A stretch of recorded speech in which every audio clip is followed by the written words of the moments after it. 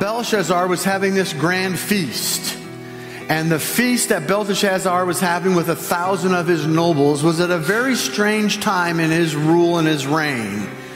We know from history that on this particular night, the commander of the Persian army was outside the gates. And Belshazzar was actually surrounded.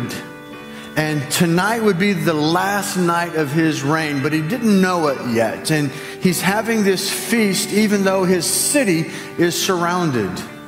And he really believed that he was going to survive this particular event for two reasons. Number one, he was in this impenetrable city. We looked at this city last week with its high walls and its thick walls. You couldn't go over the walls. You couldn't go through the walls. You couldn't go under the walls and capture the city. How the river of Euphrates ran through the city. You couldn't starve them out. They had 20 years worth of provisions in their barns.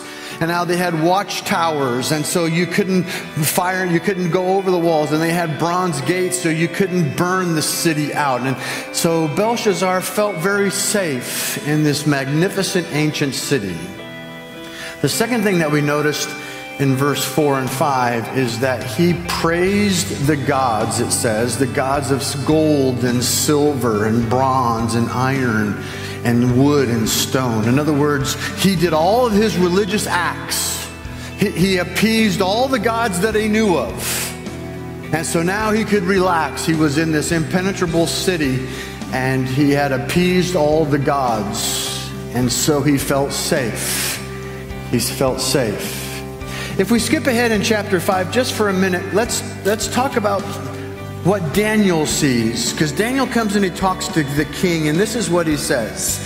I'm in chapter 5, verse 23. It says, "But you, king, have exalted yourself." You see the words there? Exalted yourself what? Against the Lord. It's one thing if I live my life apart from the God of heaven.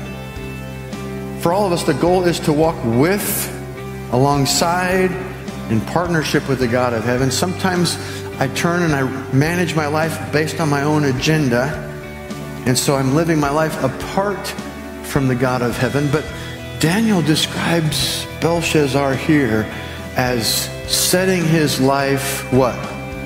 Against the God of heaven.